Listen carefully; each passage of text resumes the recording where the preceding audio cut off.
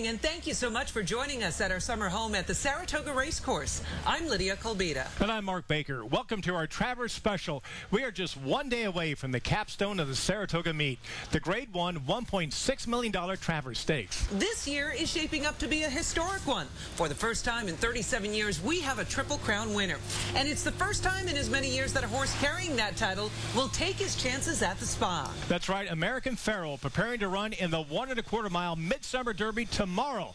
But can he pull off a win only one other Triple Crown winner has accomplished? Over the next hour, we'll not only look more into American Pharoah and his historic year, but also the history of the Travers and the thoroughbreds that were defeated. Before we get into all that, we want to check in with News 10 ABC's Liana Bonavita for a look at how the Travers Stakes is shaping up this year. 10 horses all finding out their fate as to which post they would break from in the 146th running of the Travers Stakes. And when all was said and done at the post position draw, the big story, the Triple Crown champion, American Pharoah, will break from the 2-hole. American Pharoah. Here we go. Number two. Post 2 for American Pharoah. With morning line odds of 1 to 5, the overwhelming favorite. So much so that I don't think post position was a real concern for American Pharoah. But the plot thickens. And on the rail will be Upstart. If Upstart doesn't scratch, and according to his trainer Rick Violette, I am 50-50. so if Upstart doesn't run, the Triple Crown winner gets the rail. He's a good enough horse to overcome anything, but there's always a little bit more chance for something to go wrong when you have the rail. But Pharoah has proven himself from the rail before. They're off in the Preakness. In fact, he won the Preakness from that very position. American Pharoah is so tactical. He can go to the lead, he can lay second or third, he's got good speed. He's such a good horse. We're just looking for reasons that maybe we can beat him. Kieran McLaughlin's Frosted is the second choice in the morning line at 6-1. The Belmont and Jim Dandy runner-up, a serious contender, breaking from post 6. He has a legitimate chance to win, and if American Pharoah doesn't have his best day, and we do, we have a chance. The horse that beat Frosted in the Jim Dandy, Texas Red, is the third choice. His owners happy to have stayed in Saratoga for their Travers prep. This track has so many twerks and quirks, you know, and to be able to be here and be established in the track has done so much for the horse. A luxury Haskell runner-up Keen Ice won't have, but trainer Dale Romans says he looks better than ever. Oh, he's good. He's getting stronger and better every day. He's a little arrogant. And, you know, you like to see a horse. When I first got him, he was kind of timid. He's come to himself. He's a little arrogant now and really happy. The remaining 5 horses are all long shots, starting on the morning line at 20-1 or higher. But V.E. Day proved last year, after winning the Crowland Stakes earlier in the meet, that a horse doesn't have to be a favorite to win at Saratoga. Then again, he wasn't up against Triple Crown winner American Pharoah. So American Pharoah's 1 to 5 on the morning line. Probably not the horse to bet if you're looking to make some money, but for that we bring in Capital HEB handicapper Seth Merrow. Seth, 1 to 5 on the morning line. Is that what you were expecting? Yeah, he's just head and shoulders above this 3-year-old class, so certainly he was going to go off and will go off as a very short price favorite, deservedly so. Now, how do you make money? Well, you buy a ticket and put it on eBay as a souvenir maybe, but otherwise maybe a little bit of an exacta play. I like Frosted a lot. Second in the Jim Dandy, but I talked to his trainer, Kieran McLaughlin, and he lost his shoe at the beginning of the Jim Dandy. So Kieran McLaughlin, very hot right now. I think coming out at second place in the Jim Dandy. Frosted, very intriguing, as is the winner of the Jim Dandy, Texas Red. So maybe American Pharoah over one or the other of those in an exacta. Well, both of those horses that you mentioned, Texas Red and Frosted, having run in the Jim Dandy, have a race on this track. How much could that potentially help? It's really important, and a horse like American Pharoah just has so much talent, he can maybe mitigate that. But clearly, a race over the track benefits horses, and with Texas Red, Frosted having that race in the Jim Dandy, that's going to be a benefit to them, help them out certainly. And I wouldn't knock anybody who just took a shot at a long shot in a race like this. Why not? If something crazy happens, maybe you'll come up a big winner. And you get beyond those 3, all the prices are going to be huge. Absolutely. $10 to show or something like that, because it always feels better leaving the track up as opposed to down. Absolutely. All right, thank you so much. As they say, Saratoga is the graveyard of champions, so you never know what could happen, potentially taking a shot on one of those long shots. Thanks, Liana. Now that we know what to expect for this year's Travers, what are the chances that American Pharoah will come away with a win? Saratoga is known as the graveyard of champions, and for good reason. Many a great horse has fallen at the Spa. Former jockey and racing analyst Richard Migliore has some insight for us. I know Triple Crown winners' records in the Travers aren't great, but frankly, most of them didn't get to run in the Travers. I just think American Pharoah is the best horse. I think he'd have to be really unlucky to lose. Migliore pretty confident in American Pharoah's racing ability, but what does he think about the chance post position, and how will it affect the race? I actually think the inside position is good for American Pharoah. If Upstart scratches, all right, so he gets 1, which I think is actually better than 2. You don't have the fear of getting pinched between 2 horses. You have a lot of extra space to the inside. So if you did break a half a step slow, let's say, or were backing up when the break came, you wouldn't get shut off right away. You'd have an opportunity to let him run up the rail. And I think with as much of a run to the first turn as you have, that post positions really don't usually play a big factor in the Travers. 9 other horses will take on American Pharoah for the Travers Trophy. So which one of them has the best chance to come away with a win? Here's what the MIG thinks. You have a horse like Frosted, who's trained up here since the Belmont Stakes, you know, and I think that's an advantage, training on this racetrack. I watched his last workout for the race. I thought it was sensational. I think he's doing great. Texas Red, obviously last year's Breeders' Cup Juvenile winner, is another nice horse that I think the 1 1/4 will suit well. I don't see quite the same energy level from him since the Jim Dandy as I do from Frosted, but I think those are the 2 most logical horses. And Upstart, you know, he's 2 for 2 here, and he's been training here as well. And I kind of hope he does start, because I think he's a horse with a lot of ability, and he trains here. He's based in New York. He's a New York bred. I think it would be appropriate if he ran in the Travers. Of course, just like with any race, nothing is certain.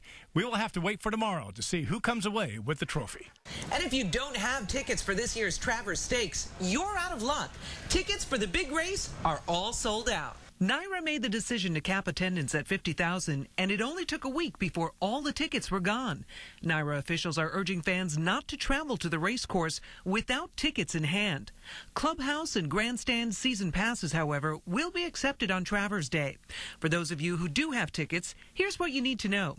Gates open at 7 a.m. Post time, 11:35.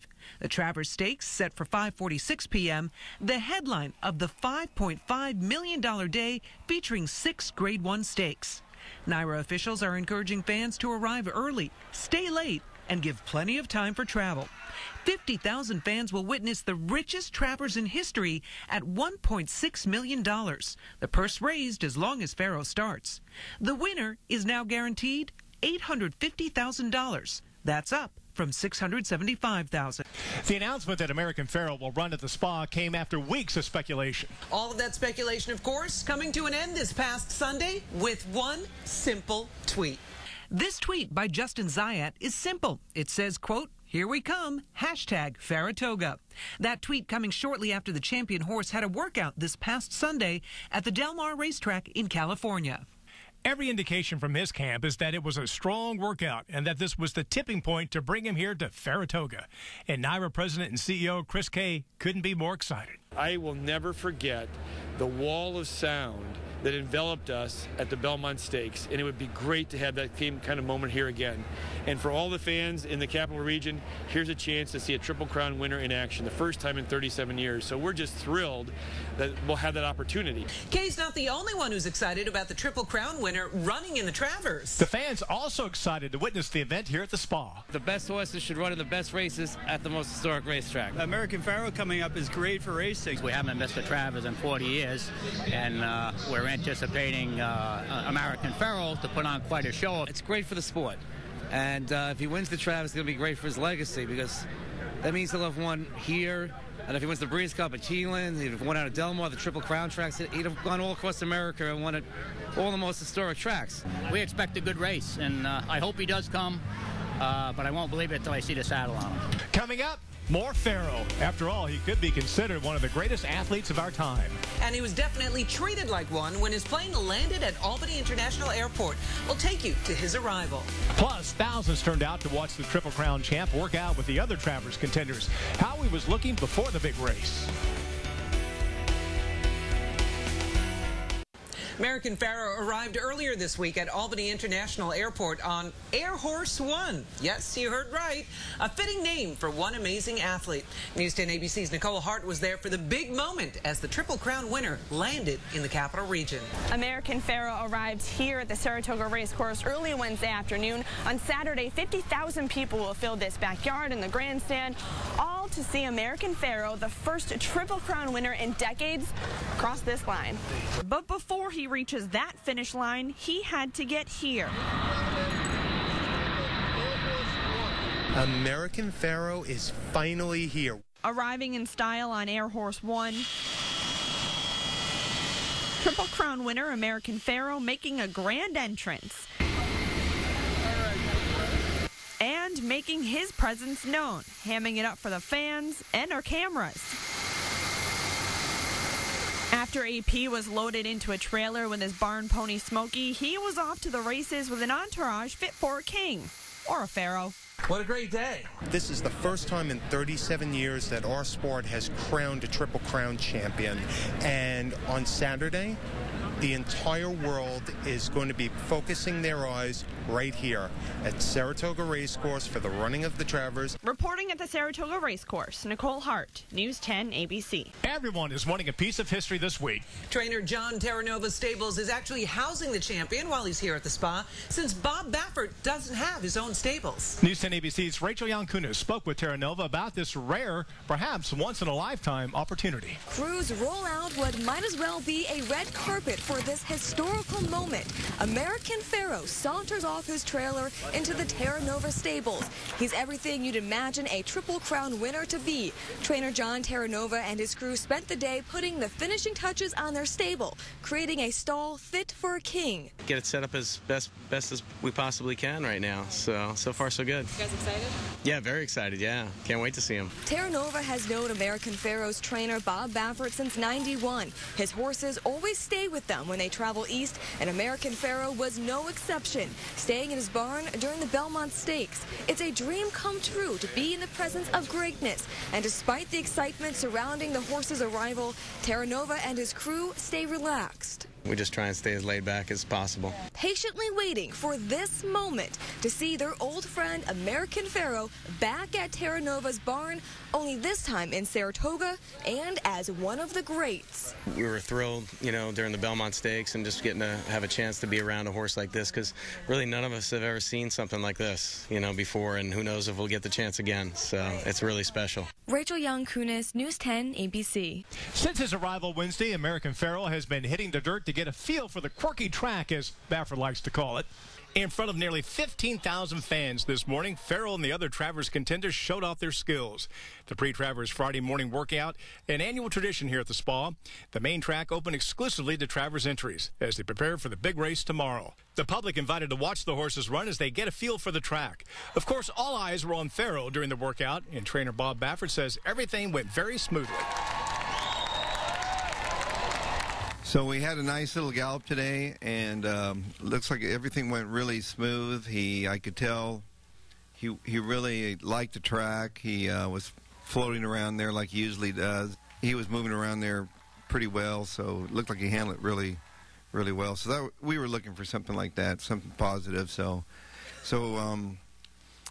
I feel very, very happy with the way he went today. And the fans couldn't get enough of Pharaoh this morning, erupting into cheers as he ran around the track. And of course, all of us here at News 10 ABC look forward to seeing him and all the Travers contenders run tomorrow. 37 years. That's how long it took for another horse to capture the Triple Crown.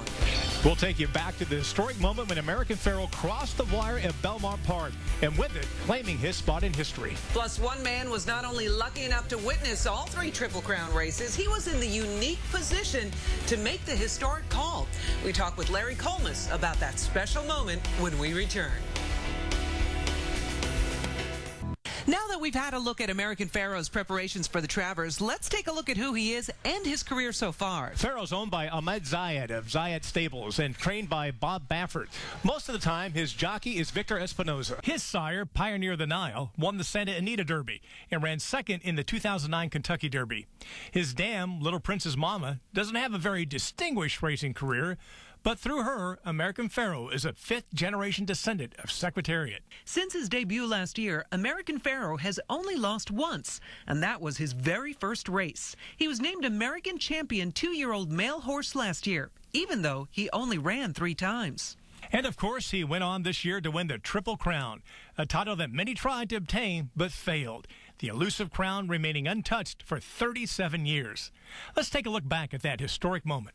They're off in the Belmont Stakes. Not a great start for American Pharoah, but he will be sent to the lead by Victor Espinoza. So he waits no longer. Right to the front for American Pharoah in the race to the first turn, but he did not come out of the gate all that well. Frosted is away running in second position. Materiality is third to the outside. A ground-saving run for Mubtahij, who's right behind American Pharoah into that first turn, then Made from Lucky, Keen Ice, Taylor Verve, and the trailer is Fremento. The opening quarter mile was 24 seconds flat. A sensible fraction for American Pharoah, who leads the way on that sweeping first turn here at Belmont Park. Continues to be a moderate tempo up the backstretch here. And it is American Pharoah who leads the way by 3/4 of a length. And Materiality keeps the pressure on in second. Mubtahij is third on the inside. And then comes Keen Ice in fourth. Frosted is fifth. Made from Lucky, ridden along to keep up with the field. He's sixth, and he's 4.5 lengths off of American Pharoah. Fremento and Taylor Verve are at the back of the pack. So, American Pharoah is halfway home in the Belmont. 3/4 went in 1:13 and 2/5 seconds. And he begins his run into the far turn. 3/4 of a length ahead of Materiality in second. And then it's Keen Ice on the outside of Mubtahij. Frosted in traffic behind them. And then Made from Lucky on the outside. Around the far turn. And American Pharoah continues to lead the way. He's on top by 3/4 of a length. Mubtahij is off the rail. And now he's a length behind in second. And American Pharoah kicks away. American Pharoah has opened up a 2-length lead as they come to the top of the stretch. And Frosted has moved up into second. And they're into the stretch. And American Pharoah makes his run for glory as they come into the final furlong. Frosted is second with 1/8 of a mile to go. American Pharoah's got a 2-length lead. Frosted is all out at the 16th pole. And here it is. The 37-year wait is over. American Pharoah is finally the one. American Pharoah has won the Triple Crown. A truly historic moment in horse racing this year. And one man not only witnessed all 3 races that make up the Triple Crown, he got to call them. Now, Larry Colness is at the spa. And as News 10 ABC's Ryan Peterson tells us, it's a moment he will never forget. That was the most incredible moment that you could ever imagine when he accomplished that feat. And just to have been a small part of it and to have called that race was just amazing. NYRA race caller Larry Colmus recalling the day American Pharoah rode into the history books. Colmus is no stranger to the announcer's booth, nor the Triple Crown. He began calling that series of races back in 2011. But none would compare to that record-setting day on June 6th. The lead up to the race, I was definitely nervous. You're going to be. But when the gates opened and they took off, you're sort of just describing what's going on. And I purposely scaled things back a little bit so that I wasn't over the top. And when you realized at the top of the stretch that he was gone and it was over, then I just let it go and had fun with the moment. And it was just unbelievable. Unbelievably loud. Colmus is perched some 7 stories up in that announcer's booth, but with a crowd some 90,000 strong, he felt every bit of that celebration. The place was rocking. It was so loud. You could feel the excitement, the energy of the crowd as the horses were coming down the stretch, and then after the race when he came back and Victor Espinoza did a victory lap, the place was bonkers, the building was shaking, and it was just the greatest thing I've ever seen. Now, needless to say, Colmus is just as excited to call the Travers, and he reminds us Saratoga is referred to as the Graveyard of Champions for a reason. Pharoah will only be the 4th Triple Crown winner to run in the Midsummer Derby, and only the 2nd winner if he's victorious. Whirlaway was the last one back in 1941. Affirmed finished first, but was disqualified in the Travers in 1978. So that would be very cool to see the Triple Crown winner come here and then have him win the Travers. Ryan Peterson, News 10 ABC. It has been 74 years since a Triple Crown winner has stood in the winner's circle at the Travers. Many have tried, only one has succeeded. Still ahead, we'll introduce you to the one horse able to accomplish that feat, as well as relive some of the greatest Travers upsets. Plus, a field of 10 is hoping to get a stab at the Triple Crown champ in the upcoming race. But there's one horse many consider as the one to beat American Pharoah. News 10 ABC's Liana Bonavito will introduce us to Texas Red. The Saratoga Racecourse has been around for more than a century, hosting horse races as far back as the 1800s. But in all that time, only one Triple Crown winner has stood in the winner's circle after the Travers, and that was 74 years ago. That horse was named Whirlaway, and it happened in 1941. The chestnut horse was bred at Calumet Farm in Lexington, Kentucky in 1938. Made his debut in 1940. But his behavior in races was so erratic that his trainer, Ben Jones, had to make some changes. Whirlaway had a habit of bearing out. He would drift towards the middle of the racetrack. So Jones created a blinker to cover his right eye, and it worked. Whirlaway became the 5th horse to win the Triple Crown. Later that year, he ran in the Travers Stakes, and to this day remains the only Triple Crown victor to also win the Travers, which some call the 4th leg of the Triple Crown. We will have to wait until tomorrow to see if American Pharoah will become the 2nd horse to accomplish this feat. Other horses have been close. In 1930, fans came out to watch Triple Crown winner Gallant Fox take on the 1929 two-year-old champion, Which One? But the weather played a huge role in this Travers Stakes. It was not just the greatest upset in horse racing. I think it was the greatest upset in sports. Despite the heavy rain, thousands of fans turned out that day to watch the battle between the two. Which One and Gallant Fox remained heads apart in the first quarter mile, but that's when Jim Dandy began moving up. During the final stretch, Jim Dandy swept to the lead and hit the wire 6 lengths ahead of Gallant Fox. To really put in perspective on it, Gallant Fox won 3 more races, all 6 he won, so he had ran 10 times in 1930, lost once, and all the other 9 races were all stakes races. Jim Dandy, that was the only race he won all year, and he was 1 for 20. Despite his not-so-great career, Saratoga named a race after the horse, the Grade 2 Jim Dandy, which is considered a prep race for the Travers. Another Triple Crown winner almost came away with the Travers win. Affirm, who captured the Triple Crown in 1978, finished first, but was later disqualified. The stakes race that day was the final meeting of one of the greatest rivalries in the history of horse racing. Affirmed taking on Aladar one final time. Before the Travers, both horses won at Saratoga. Affirmed winning the Jim Dandy, Aladar in the Whitney Handicap. But coming into the 1978 Travers, Affirmed had a 7-2 edge over Aladar. The two had not competed against each other since Affirmed won the Belmont to snatch the Triple Crown. Out of the gate, Affirmed had a narrow lead over Shake, Shake, Shake, but Aladar managed to squeeze through an opening, and that's when the foul happened. Aladar suddenly has dropped back very suddenly and appears to be out of the race. During the race, Fern was in the lead, and he cut over and almost brought Aladar to his knees. There was no doubt that he committed a foul. Affirmed finished the race in first place, 1 3/4 lengths ahead, and Aladar came in second. Immediately, the inquiry sign was flashed, and the stewards decided to disqualify Affirmed's win. That was the last time the two rivals would meet. It's no argument that the Travers Stakes is one of the biggest races during the Saratoga meet. And this year, it will not only be big, but historic. That's because for the first time in 37 years, a Triple Crown champ is coming to the Spa. But 9 other horses are hoping to claim the Travers Trophy, and with it, glory. Still ahead, a look at the big race and American Pharoah's competition. Good evening, and thanks for staying with us for our Travers Special. The big race just 1 day away. And, of course, the big news this year is that the first Triple Crown champion in 37 years will make an appearance in race here at the historic Saratoga Racecourse. A perfect setting for a historic race that could truly end historically. If Pharoah comes away with the win tomorrow, he will only be the 2nd horse in history to capture the Triple Crown and the Travers Trophy, something that hasn't happened in 74 years. But will he be able to do it?